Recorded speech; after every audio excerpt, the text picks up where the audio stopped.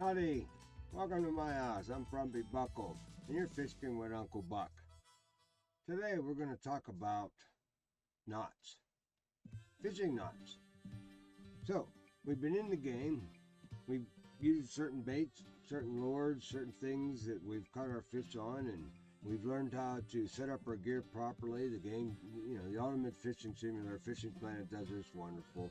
It taught us how to put the proper reels to the proper line, to the proper rods. And if you watch my first video, then you have no problem now at this point because you know how to balance your gear. You know how to go out and fish, and you know how to put your bait on there, and you just drag and drop it over there and you're good to go. So now you've got pretty good at this fishing game. You want to go out there and try it. Hey, this is fun, isn't it? As it should be. Let's go out there and do it for real. So the only thing that this beautiful simulator cannot do is teach you how to put all this together. You can go to Walmart or Dick's or Cabela's and buy your gear. Cabela's, I like to shop there myself. Go buy all your gear, get it all set up right. You get your hooks, you get your lures, you get everything that the game has taught you that you need, and you get out on the water and it's like, well, holy shit, now how am I supposed to hook this all up? Well, here we go. It's called a knot, and we're going to go through that real quick. This is going to be a short video. As you can see in the corner there, what we've got here is, and you know this guy over here because we've been fishing with him. That's what got us farming at Lone Star. That's what got us all of our spotted bass and pike. The grass pickerel over there, the pike family, and everything that the lure the knot I'm going to talk to you about, and it's my favorite. It's one of the most versatile. It's quick, and in the game you have certain poles, and you can equip them with certain gear, and they teach you how to set everything up right. But like your knowledge, you got the right gear, but when you get in the water, like I said, what do you do next? And in fishing, in real life fishing, I mean, you can take a safety pin, a string, and a wooden stick, and you can feed yourself. I mean, if it comes down to that, that's what fishing is all about. I mean, it's fun to do, throw them back, let them grow, but if you're hungry, it works. All right. I mean, and so they only allow you certain ways to set up, but in reality, you can take anything and tie anything up to anything. I mean, I had a buddy in my younger days. He invited me down for a fishing trip in Fort Walton Beach, and we went to Walmart and got chickens, and then we went to Tractor Supply Company and got some bull rope, and we hunted alligator all night long with no hooks, and had a pretty good night. Caught bluegill on bubblegum. Presentation, how you do it. So you got to know how to tie this stuff up. So let's take a look at what we got here, what we can do with this knot that I'm going to teach you, which is the most versatile knot out there, I think. It's fast, it's quick. I mean, if you're changing baits quickly, if you're changing lures, you can tie anything up with it. You can tie a spoon up with it. You can tie a lure up with it. You can tie your sinkers with this knot. You have inline where you can put this knot on both ends, and you've got your regular line, and then you've got a leader hanging off of there. You can do swivel snap hooks. If you're doing drop shots, you get a tri-swivel. Here's an example of the leader that we use. This is a short one, but titanium leader with a snap swivel on it, and use the same knot. And then of course you've got your hooks that we utilize. You know, your number 8s, your number 10s, your different on hooks. And there's an offset hook. So this knot can be used to tie up anything. It's so basic, and you don't have to have a lot of dexterity to tie it. It's a very simple knot. I'm old, and my fingers start to hurt anymore. So what I got here is, I'm going to show you how to tie this knot real fast. And I've got myself I tried to figure this out today, what was the best way to do this. And I tried multiple things, but I guess this shoelace is kind of the best thing to do. And I got myself you know what that is. And paint can opener. It looks like a hook. It's got a hook, but it's got an eyelet on there. So I'm going to show you how to tie this knot up. It's called a clinch knot, and there's two variations of this knot. One is called just a clinch knot, and then it's called an improved clinch.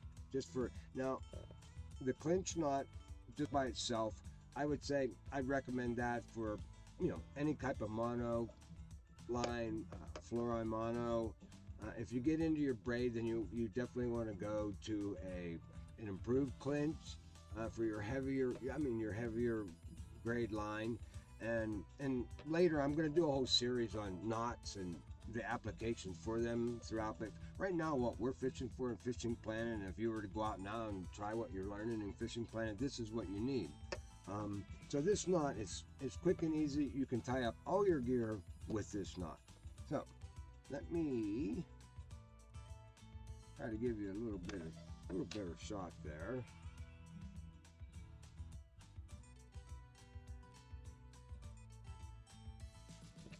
Now, this is our eyelet. What you would want to do is, whether it's a hook, a lure, a sinker, thread your line through it, pull it up. The dexterity that you need is only at the end. You just want to pinch that, because all you have to do really is stick this thing through the loop that you're going to create. So if you can thread a needle, you can tie this up. So once you've got it through the eye of whatever you're attaching it to, you just spin it.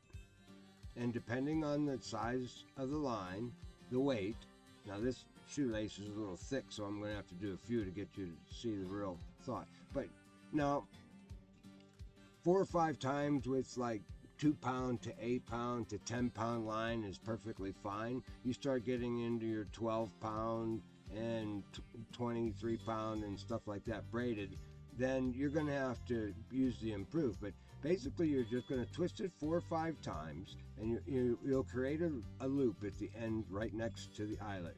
And all you got to do is stick the end of the line through there and grab a hold of it.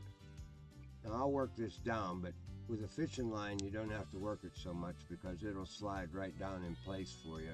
This is a little thicker with a shoelace, but we're just going to slide it down against the eye, and it creates a clinch knot. This will hold big guys. And of course you would, at that point, trim off close to the knot. And again, depending on if you're using larger gear, now this line, you get a big fish on large gear and you snatch onto him, this will stretch a little bit. So make sure you don't cut it too short. So if it does stretch a little bit, it'll tighten when that fish hits it. And that is a clinch. Now, we're going to go ahead and do the same thing. Like I said, if you've got heavier line, you want to do an improved clinch. So what you would do there is basically the same thing. You pull it, get yourself a pinch where you know you're going to put it through, you spin it, 4 or 5 times, and now you come up through the eyelet. Now instead of just pulling it, at this point where you've got your finger tucked in there, you bring that back down through, one more time to that loop. Now that's it's just a little more secureness, and you slide her down.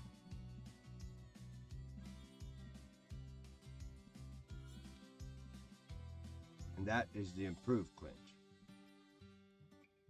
And you're good to go. So now, while you're watching this video, if you found any value in what we did here today, please hit the like button.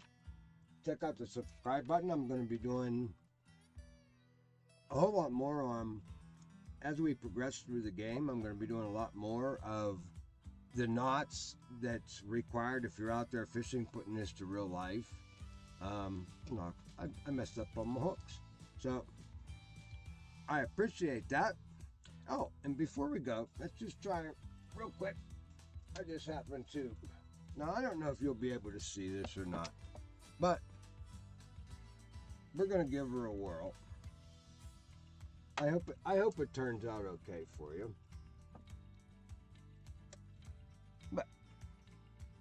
I've got my 8-pound test here. I've got my little frog. We're going to go through the eyelet, pull it up like I said, give him a few spins.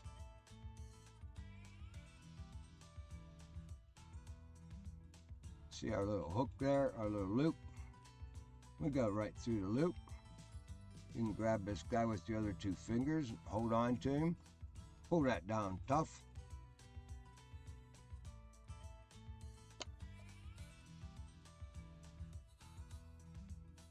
And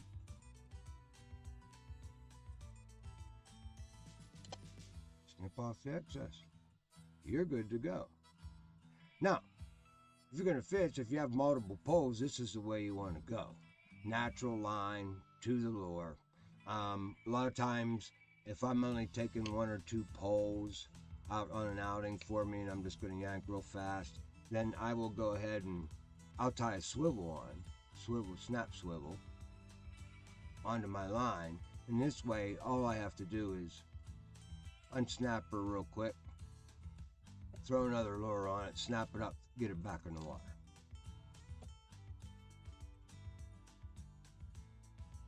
So, if you liked what you saw here today, go ahead, give me a like down there. Hey, subscribe. I'll be putting out some of these more. We're going to go through a lot of good knots that I like. This one here will get you almost through any type of fishing you want to do. It's mainly used for spinning and casting, but I mean you can rig up anything with this. It's a quick and fast knot, and I hope it helps you out. And if it does, give a thumbs up to me. All right, and we'll be doing a lot more. And you've been fishing with Uncle Buck, and we'll see you next time.